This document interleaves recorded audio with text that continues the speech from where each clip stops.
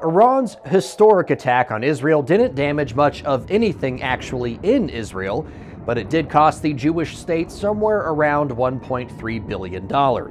That, according to the latest expert analysis of the ordeal. The Israel Defense Force says 99% of the 300 or so threats fired from Iran were intercepted. Iran used an assortment of drones and missiles in its attack, which was said to be in retaliation for an Israeli strike that killed 2 Iranian generals.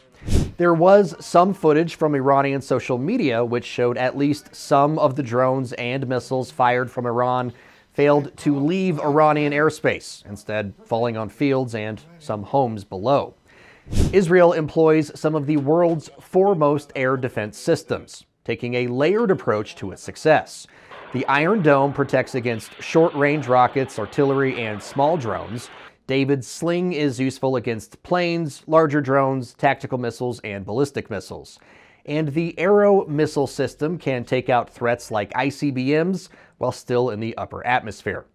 But defense costs more than offense. A single interceptor from an Iron Dome costs $30,000. One launch from David's Sling is roughly $700,000, and an Arrow 2 missile is $1.5 million. The upgraded Arrow 3s are going for around $2 million a pop. And these are all orders of magnitude more expensive than the weapons they're designed to interdict. So let's go ahead and break down that historic attack by Iran against Israel. The reason why it's being called historic is it's the first time that Iran has launched anything from its own territory to attack Israel directly, but hardly the first time Iran has tried to attack Israel. There is an argument being made that Iran sent just enough munitions for Israel to kind of swat it down, just enough for Iran to save face, but not enough to actually warrant a huge response from Israel and blow off a full-on kinetic conflict between the two. There is another argument being made that perhaps Iran is pulling a playbook out of Russia's playbook from Ukraine and employing a tactic that Russia is using to almost perfection in Ukraine, which is overwhelming an expensive air defense system with a bunch of cheap munitions that you're willing to lose, all in hope of exhausting the supply of the air defense system. So let's go ahead and break down exactly what we're talking about here. When Iran attacked its historic attack, it launched right around 300 cruise missiles, ballistic missiles, and drones at Israel. It took a few hours for those to get there. At the same time, it's not like Hamas in Gaza or Hezbollah in southern Lebanon or any of the number of IRGC factions working with different misaligned groups in Syria and even some terrorist organizations in Iraq. ISIS is still here. They all hate Israel. They're all attacking kind of, not all the time, but there's always that threat of attack, right? And while Iran was attacking, it's not like Hezbollah stopped or the Houthis, who are down at the southern tip of the Arabian Peninsula launching attacks at the Red Sea. It's not like they stopped launching these drones as well, which could conceivably hit Israel also. So Israel has kind of a wide net that it needs to defend against from air attacks, which is why Israel has the benefit of allies in the area, namely the U.S. in the Red Sea. The U.S. is also in the Mediterranean. The U.K., France also has some vessels in the area. And all of these ships, all of these allies, all of the air defense systems in Israel are all working together in a unified fashion to stop all of these threats from coming in and creating, sort of a net or a cage around Israel to prevent all of these other attacks.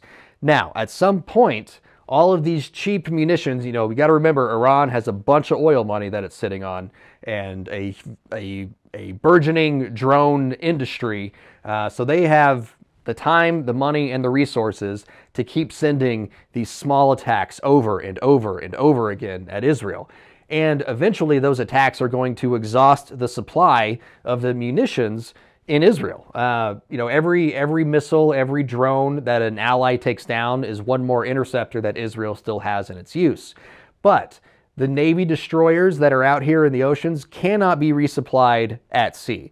They carry a finite number of missiles on board. So eventually those ships will have to rotate out to go get more missiles. Eventually, if these, depending on how long these attacks stay going, you could conceivably see Israel potentially running out of interceptors like what's happening in Ukraine. I don't really see that happening, but that's the idea behind these attacks, which is why so many people are saying, where are the laser weapons which can deal with these things very quickly? In addition to high-energy lasers, there's also high-energy microwaves, and both of those make up a category of weapons called directed energy weapons. I've reported before on a lot of these types of weapons currently in development, so you can get some more good breakdowns of those over at san.com if you want more. But here's basically where that technology stands. It isn't perfect, but it's maturing. There are plenty of countries trying to develop this technology. The U.S. Department of Defense spends around $1 billion a year developing directed energy weapons.